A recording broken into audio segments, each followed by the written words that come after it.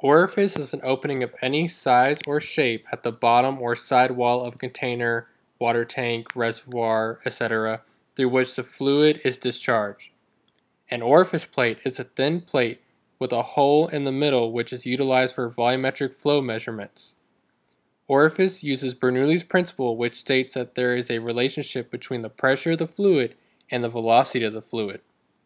If the geometric properties of the orifice and the inherent properties of the fluid are known, then the orifice can be used to obtain flow rates. Orifice plates are usually used for continuous measurement of a fluid through pipes. The objective of this lab is to determine the coefficient of velocity and coefficient of discharge of two small orifices. An adjustable overflow pipe is provided adjacent to the header tank to allow changes in the head. A flexible hose attached to the overflow pipe returns excess water to the sump tank. A scale indicates the water level. Finally, a baffle at the base of the tank promotes smooth conditions prior to the orifice plates. The orifice plate is sealed against an O-ring by means of special fitting which gives a flush inside surface.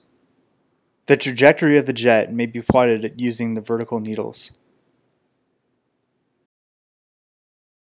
In operation, a piece of paper is attached to the backboard and the needles are adjusted to follow the profile of the water jet.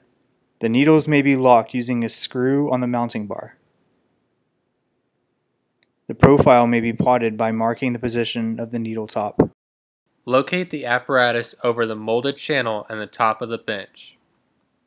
Using the spirit level attached to the base, level the apparatus by adjusting the feet. Connect the flexible inlet tube to the quick release fitting in the bed of the channel. Position the adjustable overflow tube at mid-height and tighten the lock nut. Switch on the service pump, then gradually open the bench flow control valve. When the water level in the header tank reaches the top of the overflow tube, adjust the bench flow control valve to get a water level of 2 to 3 millimeters above the overflow level.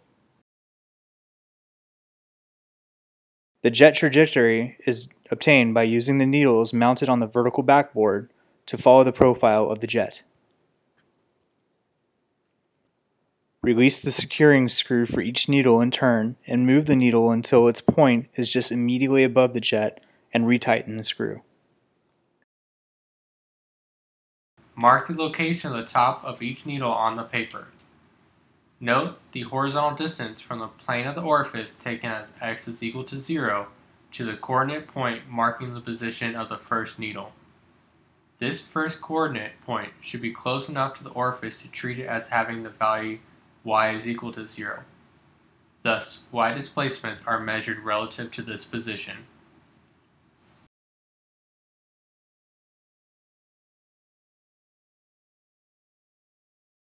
Repeat this test for a lower reservoir head, then repeat the above procedure for the second orifice. Measure the flow rate by time collection using the measuring cylinder provided and note the reservoir head value each time. Repeat this procedure for different heads, 320, 300, 280, 260, and 240 millimeters by adjusting the level of the overflow tube. This procedure should also be repeated for the second orifice. Be sure to clean up your station and any water that may have spilled. Following the lab manual, complete the results table and put together your lab report. If you have any questions, consult your teaching assistant or professor.